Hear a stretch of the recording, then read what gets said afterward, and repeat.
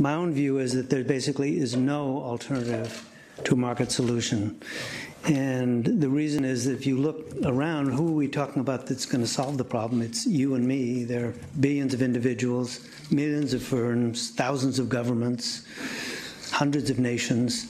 And for them to take action, they're going to have incentives. And the kind of incentives that we're talking about, they're not speeches. We can sermonize all day, but the incentives of market prices and to raise the prices of goods and services that are carbon intensive and to lower the ones that are less carbon intensive. It's not the only thing to do. I mean, we need to persuade people. We need to educate. It sounds condescending to say educate, but I think we do need to have people realize how important a problem this is.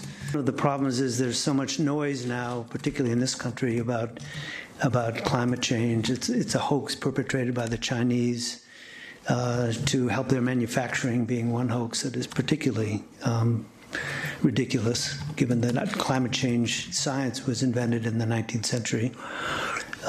But I think it will help. It's always helpful to have bodies such as the Nobel Committee or such as the IPCC remind us about what the stakes are here. Well, I think it's a case of 2 steps forward and 1 step back.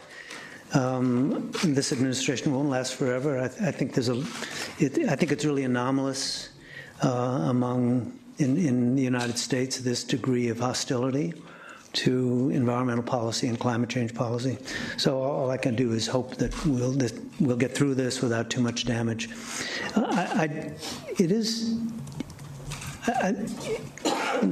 Outside the United States, it's pretty widespread acceptance of the science and even the economics behind the climate change views and climate change policy. So I think we just need to get through what is a difficult period. But I'm extremely confident that will